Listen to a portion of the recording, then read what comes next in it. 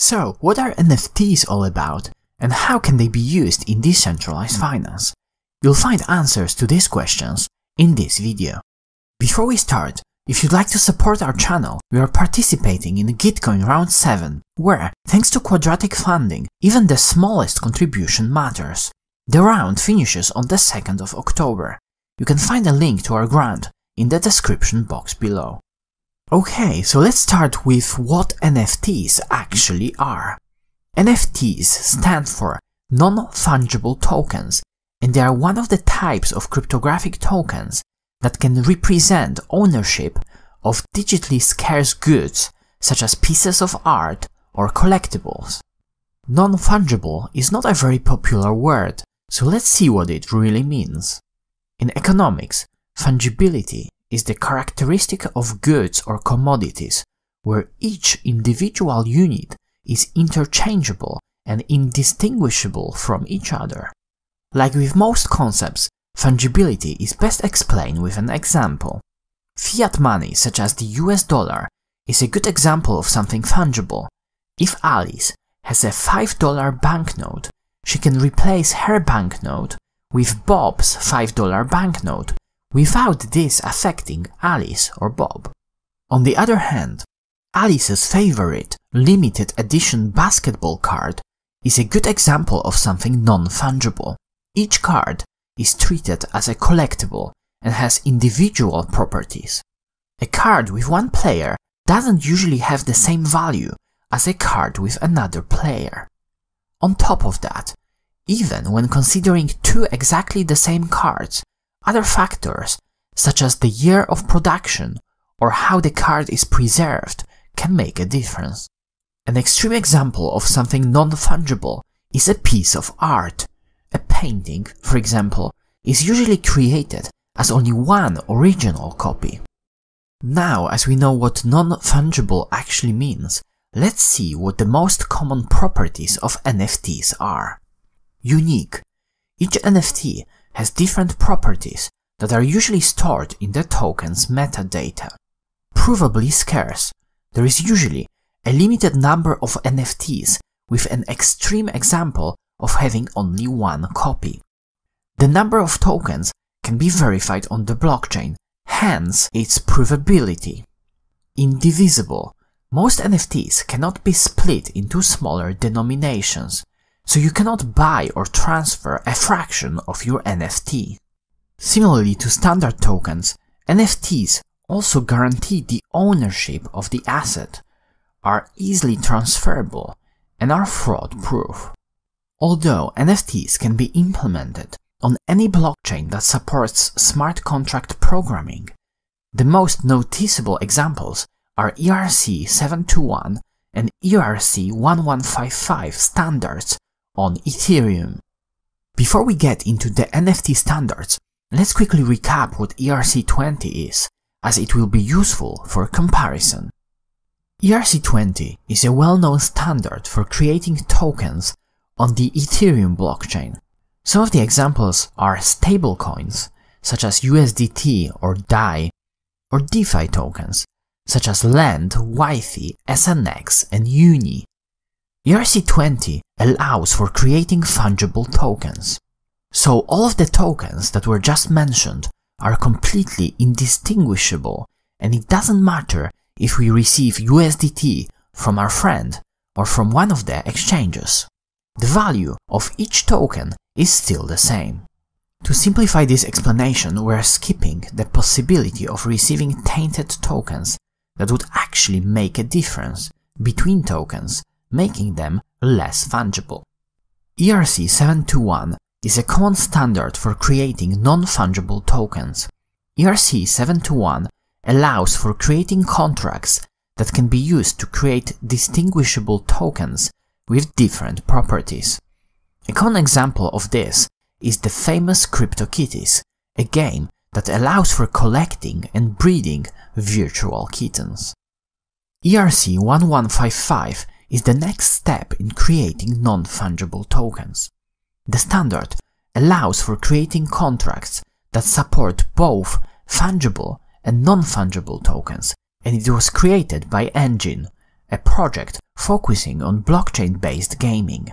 In many games, such as World of Warcraft, a player can hold both non-fungible items, swords, shields, armors, and fungible items, such as gold or arrows. This standard allows developers to define both fungible and non-fungible tokens and decide how many of these tokens should exist. Besides the already mentioned CryptoKitties, there are a few other fairly popular games leveraging the power of NFTs, such as Gods Unchained and Decentraland. Decentraland is an interesting example, as the players are able to buy parcels of digital land that can be later resold or even used as advertising space within the game. Other examples include marketplaces for digital art, such as Rarible, SuperRare, and even aggregators of marketplaces, OpenSea. Yet another example of something scarce that can be represented as NFTs are domain names.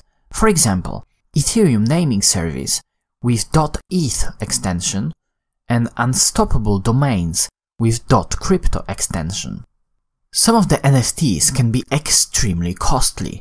The most expensive CryptoKitty, Dragon, was sold for 600 ETH at the end of 2017, worth around $170,000. Scarce domain names, such as exchange.eth, can be worth upwards of $500,000. When it comes to DeFi, NFTs can unlock even more potential for decentralized finance. Currently in DeFi, the vast majority of DeFi lending protocols are collateralized. One of the most interesting ideas is to use NFTs as collateral. This means that now you'd be able to supply an NFT representing a piece of art, digital land, or even a tokenized real estate as collateral and borrow money against it. This sounds cool, but here is the problem. In our standard lending and borrowing DeFi platforms, such as Compound or Aave, the value of supplied collateral can be easily measured by integrating price oracles. These aggregate prices from multiple liquid sources, such as centralized and decentralized exchanges.